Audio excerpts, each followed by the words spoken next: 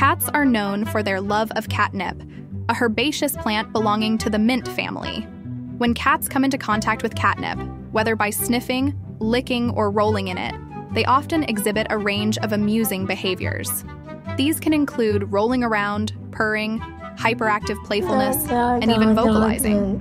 Catnip seems to mimic feline pheromones, acting as a natural stimulant for many cats.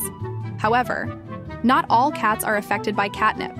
Sensitivity is hereditary, and it generally begins to manifest in kittens aged 3 to 6 months.